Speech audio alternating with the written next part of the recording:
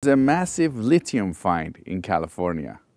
And can you tell us what is this and how much is it? So we've actually known for a long time that there was lithium in the brines down there. Those brines have been studied since the 1960s. And the rough amount of lithium and other metals like zinc and manganese have been known for quite a while. But when the price of lithium started climbing a couple of years ago, it got up to over $80,000 a metric ton for lithium carbonate. Then all of a sudden there was more focused attention on those brines. And so the Department of Energy asked Lawrence Berkeley Laboratory and its affiliates to do an assessment of the amount of lithium that's down there. And so I had been retired at that time, but then Lawrence Berkeley Lab called me up and asked me if I would help them work on the project because I had a track record of studying the metals down there. And so we did a very detailed assessment based on all the data that the companies were willing to provide to us of how much lithium was in the brine and how much could be extracted over time. And so we compiled all the data we had and came up with there being at least 4 million metric tons of lithium carbonate there in the part of the field that they're currently exploited, that's been drilled out and they're producing power from. And then we extrapolated that resource to the remaining part of the field that hadn't been completely drilled out yet and came up with a number of 18 million metric tons of lithium carbonate equivalent.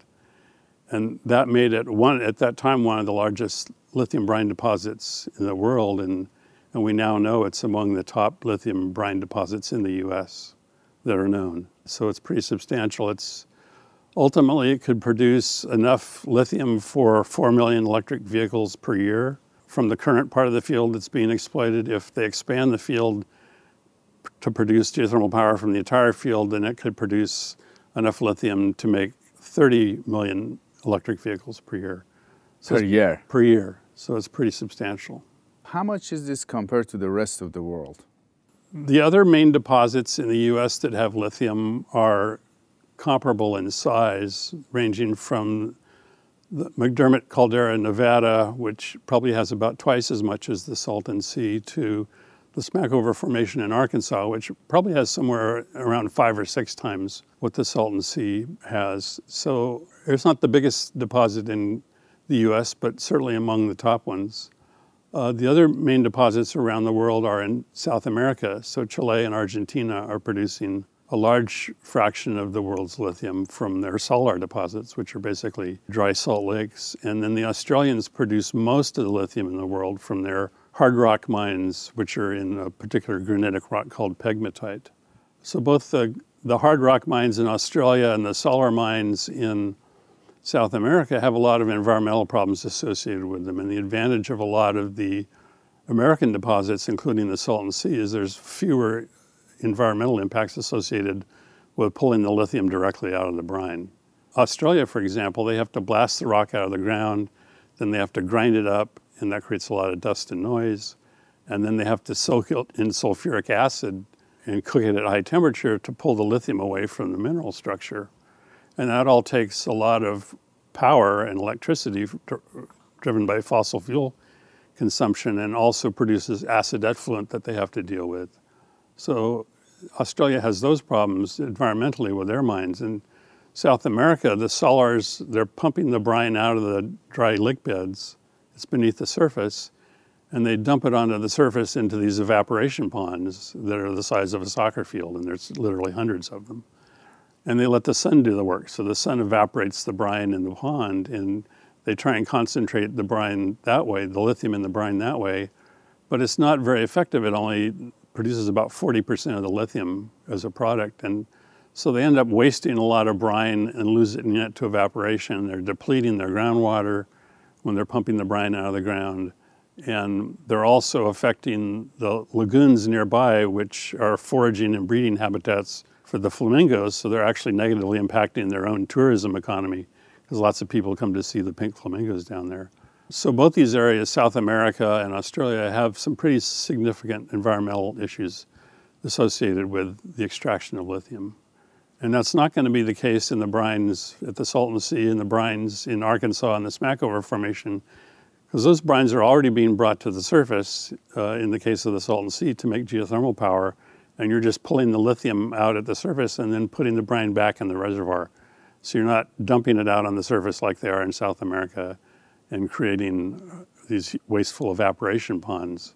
You're not blasting rock like they are in Australia and grinding it and soaking it in acid. So it's a much more benign method of lithium extraction. Can you explain this process? How does it work?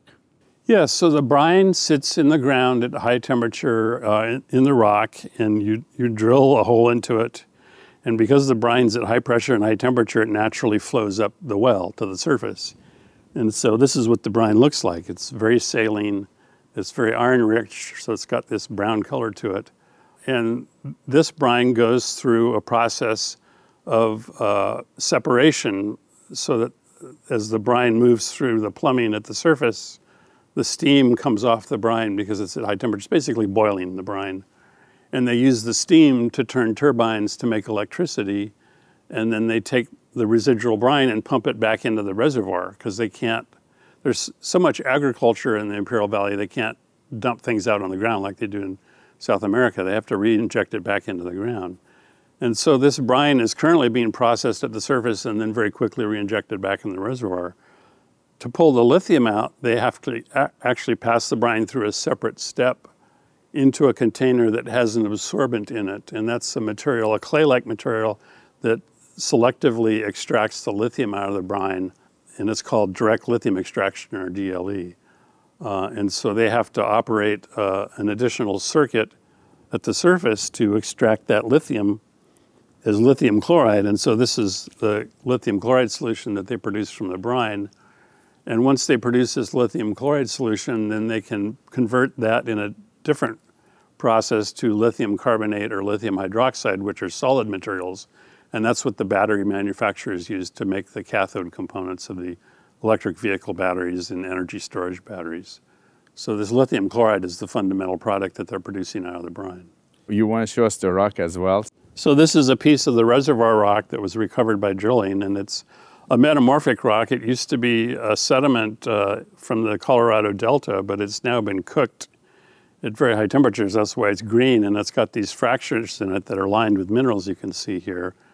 And the brine sits in those fractures, and so when they drill in to the ground at this depth, which is about a mile or a mile and a half, so a mile and a half down, the brine comes out of those fractures. So the brine is sitting there. It's sitting there. Liquid. Yeah. It's just you it's can pull it basically up. stewing in the rock, and until they tap into it and extract it. And how does the geothermal work in this process? Is this, they have solar panels up there and then they are storing the energy in the ground? How does No, they don't use solar energy for geothermal. They're using the steam from the brine to turn a turbine, and the turbine spins a generator, and that generates electricity. And the steam, after it's gone through the turbine, is then cooled and condensed back into liquid water. It's called steam condensate. And they combine that steam condensate with the residual brine and put that all back in the reservoir. So it's kind of a closed system in that they're not depleting the reservoir in this process. They're returning the brine back to the subsurface. And how do they get the energy to extract this brine out? Is it coming from the power that's generated there, or do they have other sources? So the geothermal plants make their own electricity, and they use their own electricity generated from geothermal to power everything, and they can probably do that for the lithium extraction as well. So they don't have to use electricity generated from fossil fuels, for example, to process the lithium. They're using renewable energy to process the lithium, and that's another advantage of the geothermal lithium brines, is you're not using fossil fuel-based electricity to power it like they are in Australia or in South America.